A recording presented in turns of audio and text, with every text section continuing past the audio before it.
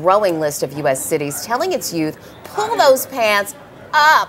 One city council member is tired of seeing boxers, thongs, and whatever else may hang out when pants hang too low. Baggy pants have been a mainstay in what some call the hip-hop generation. So why now is the issue being addressed? And what is the plan to combat it? Well, with us this morning is Wilmington Councilman Michael Brown and Nash-Fennell, of the Executive Director of the Delaware ACLU. Good morning to have you both. Good morning. All right, nice to have you. Councilman, let's start with you. Baggy pants really have been around for, let's say, at least a decade. So why address the issue now? Well, it's in a place in my life and in other people's lives now that, we complain about a lot of things that people are doing at our kitchen tables, and we complain at Rotary clubs and every place else, and nobody's really trying to come outside to do anything to try to make it better.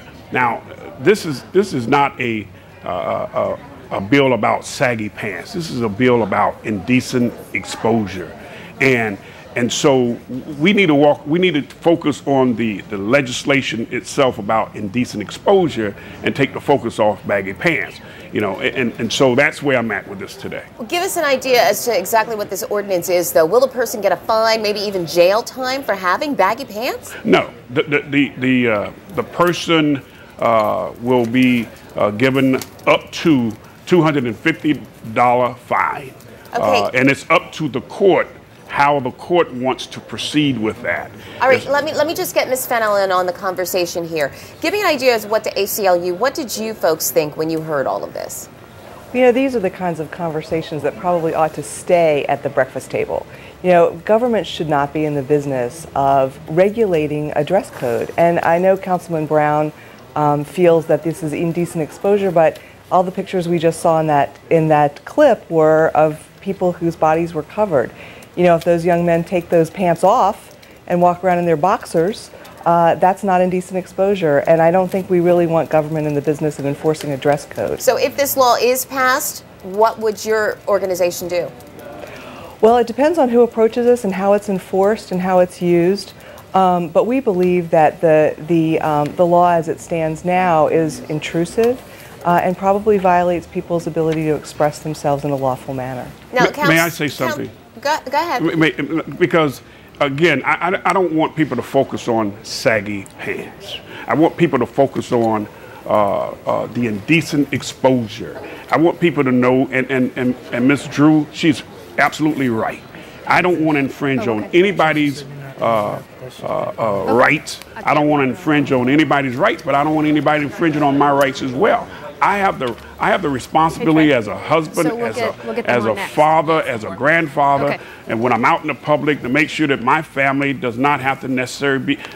Should I lock myself behind closed doors because of the way these folks are acting in terms of the way they're dressing? I'm not telling them how to dress. I'm just saying cover up. If you got on Councilman Brown, pants, can I interrupt here for a second? Because some people actually would call this a bit of racial profiling. That's because many of the offenders are young black men. That's not true. White, as well as Hispanics, as well as Koreans, we are going from seeing wear baggy pants. All I'm saying to the folks, cover up. We wear long shirts. You can put on anything else on, but cover up. I don't want to have to sit in a restaurant or sit in the park with my granddaughters and watch somebody. These are private choices. They're lawful choices. They may offend Councilman Brown's sensibilities, but they're not illegal. And we really don't want to have police having an opportunity to encounter young people and just decide on the basis of what they're wearing whether or not they want to stop them. We want our police to be focused on criminal behavior, not on a dress code. And so do I. So I don't want people to think that the police is going to use this as a tool to stop and frisk. It's just that the police will have will give a citation, and the courts will decide what type of punishment that individual will be getting. But Ms. Fennell, you see this as a waste of police time, don't you? Well, I do, and I do think it also gives police an opportunity to stop young people who are not otherwise engaged in any kind of illegal behavior based entirely on their appearance and not on any criminality. Well, City Councilman Michael Brown and Nash-Fennell of the Delaware ACLU, thank you so much for joining us for the conversation. I know there's a lot of dialogue going on about this. We'll see where this takes us, and we go to committee next month. Follow this for our viewers. Thank you. Thank you. Well,